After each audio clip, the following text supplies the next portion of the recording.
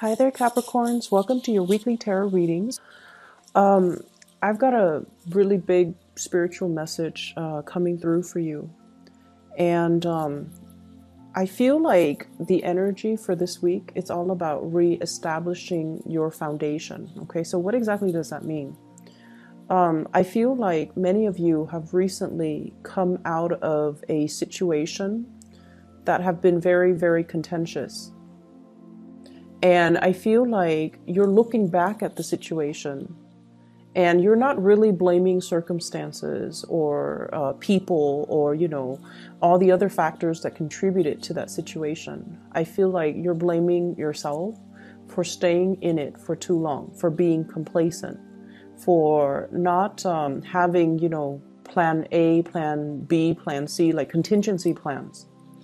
And I feel like you're vowing to yourself to never put yourself in that situation where you don't have other options, where you don't have, contingency plans. And so what I'm feeling is, as you come out and emerge from that situation, we're in this present time frame where you are really, really conscious about what you're building, who you're building it with, and whether or not there are backup plans in case what you really want to go for doesn't pan out the way that you hope. Is there a plan B? Is there a plan C? So it's a lot about strategizing. It's also a lot about, taking a route that you have not taken before in the past, or trying to push yourself a little bit outside of your comfort zone so that you can have a lot more possibilities can open up for you. I feel like for many of you in your present work environment, you have a lot of support. Okay, you have a lot of support. People see you as somebody that can work magic.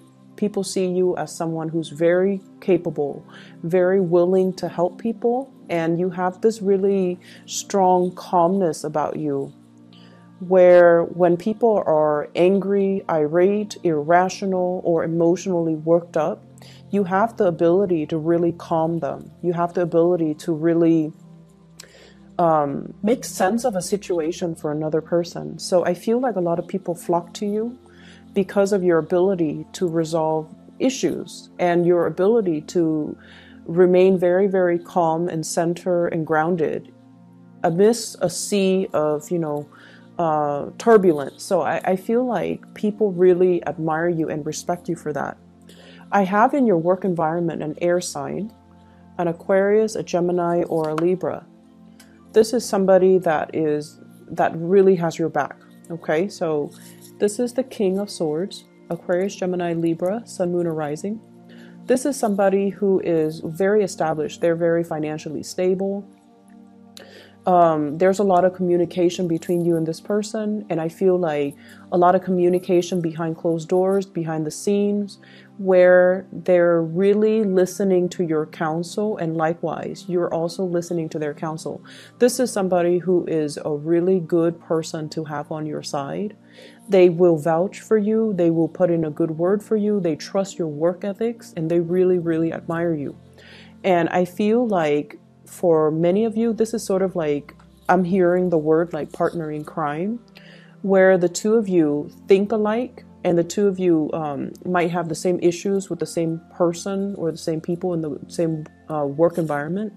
And so you understand where one another is coming from.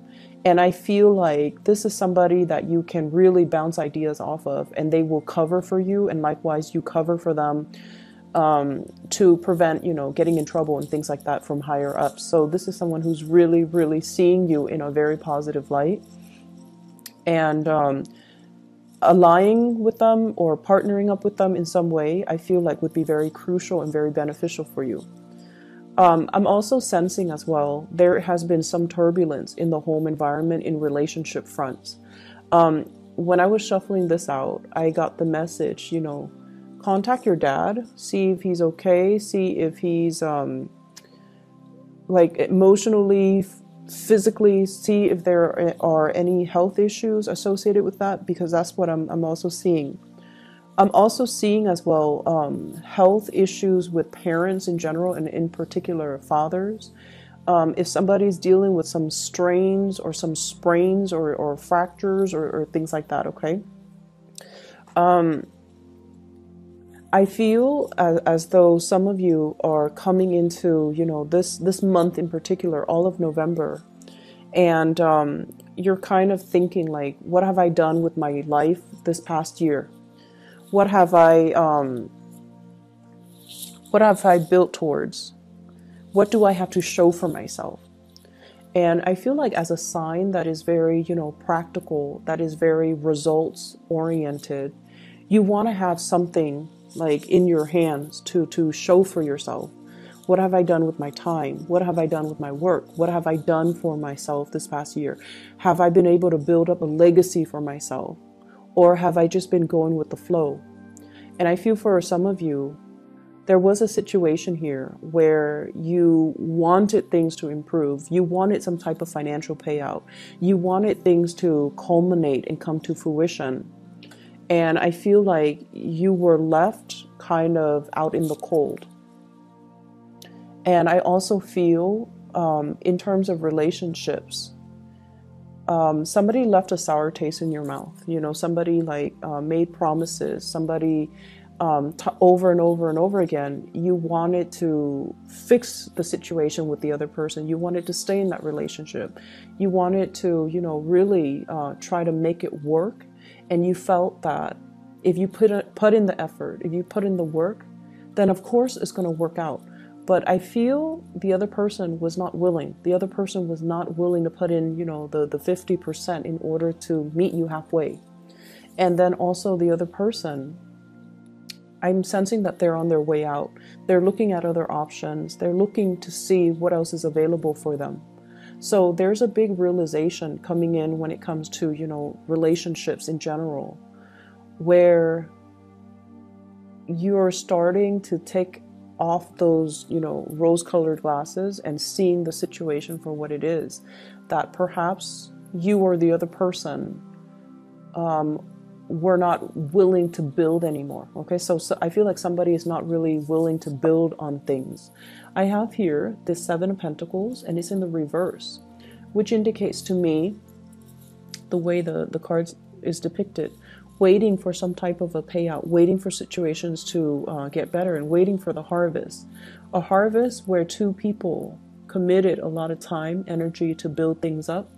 And as a result of it, I just feel almost like this sense of finality in relationships, facing up to the truth, calling things out for what it is, facing up to the truth, calling things out for what it is. I do sense as well for some of you who are business owners, who are, you might be a business owner, your spouse might be a business owner.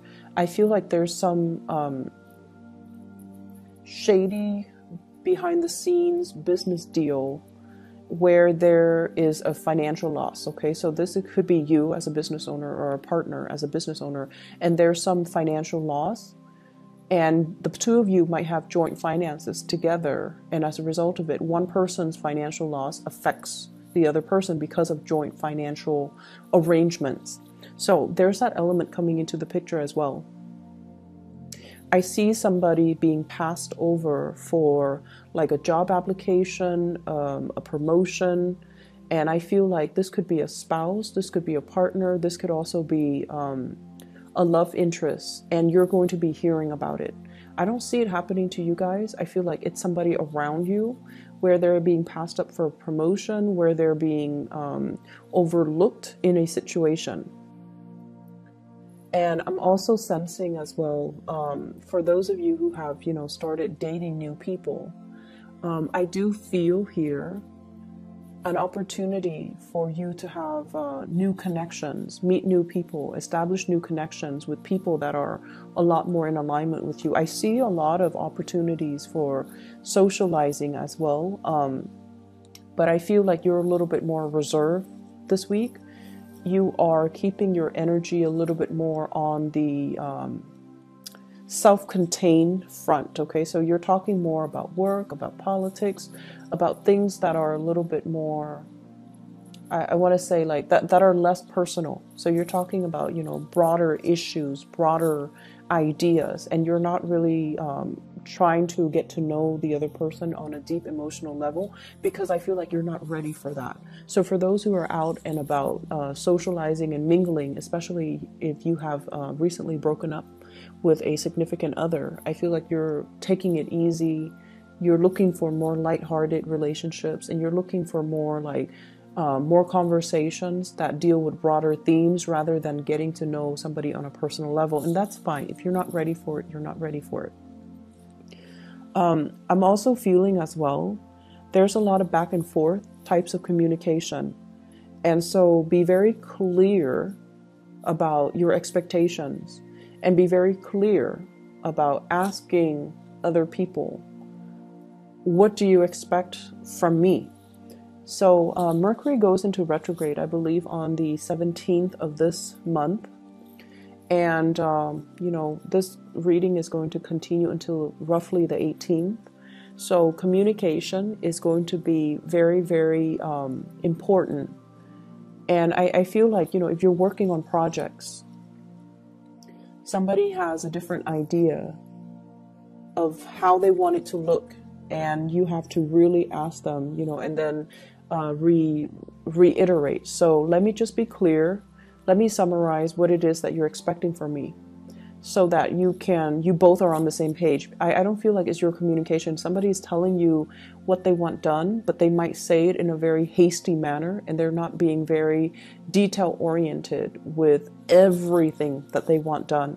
And then when you submit your final product, they're like, wait a minute, you left this out, but they never mentioned that to you.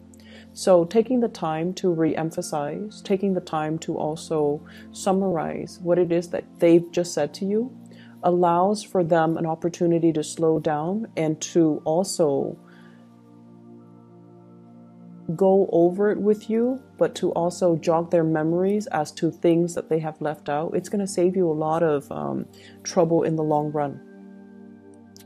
I'm feeling on the career front, there's going to be some really, really good news. So career-wise, and that's why I mentioned, if it's like somebody being overlooked for a promotion or passed over for a promotion or pay increase or something like that, I feel like it's somebody around you. So professionally, things are really, really, really good. I also feel like there might be some people that you really get along with in your work environment who might be leaving.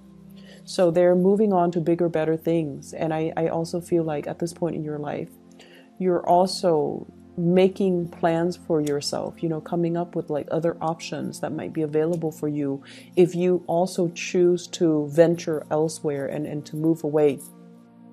You have a really strong connection with somebody in the professional environment. It could be a supervisor, it could be a coworker, it could be somebody that you've been working in close proximity with.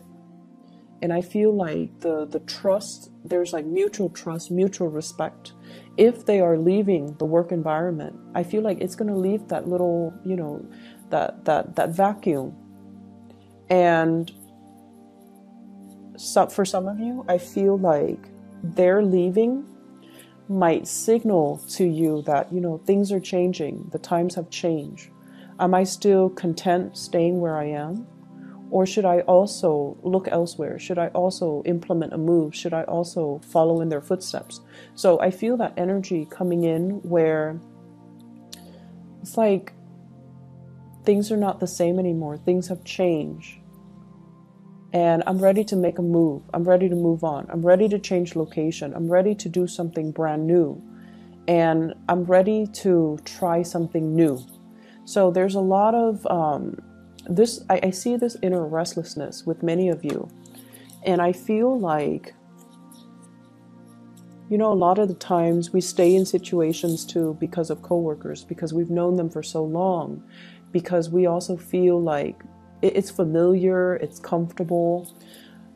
But to what extent do those things that are familiar, that are comfortable, interfere with our growth, right? So I feel like you're at a point this week. You've been thinking about this for many months, I feel.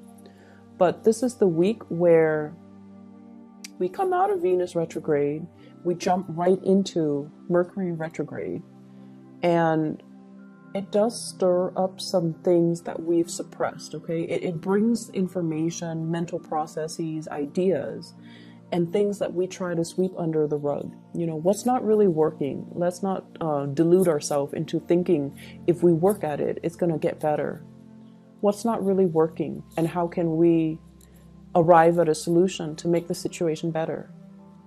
And I feel like for many of you, you know, since the month of January, after your birthday time, you're also sitting there wondering, what do I want to accomplish this year? And then as we close out the year, have I been able to achieve everything that I wanted to achieve? Some of you have checklists and you have successfully achieved those things. And I feel like, in particular, 6 things. If you have a checklist of 10 items for self-improvement, these are the things I want to accomplish for this year. You've successfully accomplished 6 of them. And the other 4, you feel like your current environment is not really conducive for allowing you, you know, that opportunity for growth. Okay? So you're ready to step out. You're ready to make a big change. And I feel like you're still in the phase where you are trying to create these new routes, new paths for yourself. But you're not ready yet just to, you know, walk down that step. You're still in the formulating stages. You're not at a point where you want to venture out just yet. I do feel as well, you know, once again, the message regarding parental figures, in particular your father, try to move on ahead. I'm also sensing big plans, big trips taken with a significant other as well. And I feel like they are throwing you a bunch of ideas. They're throwing you a bunch of like, let's go here, let's go there. And I feel like you want to spend the holidays with family. You want to stay put. But they might not get along with their family members. And so they might not want to stay put. They want to, you know, venture out. They want to explore. They want to travel. And they want to just, you know, bring you along. So there is a little bit of an inner conflict regarding what you want to do versus what they want to do. But either way, there's going to be a lot of communication, a lot of plans being hatched between you and a significant other. So Capricorns, I'm going to leave it at that. Contact your parents, see how they're doing, okay? You have a lot of support coming in the work environment, so I'm not too worried about you. But I feel like times are changing and you want to make sure, if this is not the place you want to be anymore, you know, start looking, okay? Don't procrastinate on this. Don't delay it any longer, and especially don't tell yourself that, like, if I keep working at it, it's going to change, it's going to get better. I don't feel that it's going to get better. That inner restlessness is going to become a lot more pronounced until you're ready to make that move, okay? I wish you all the best. I'll be back next week, okay? Take care.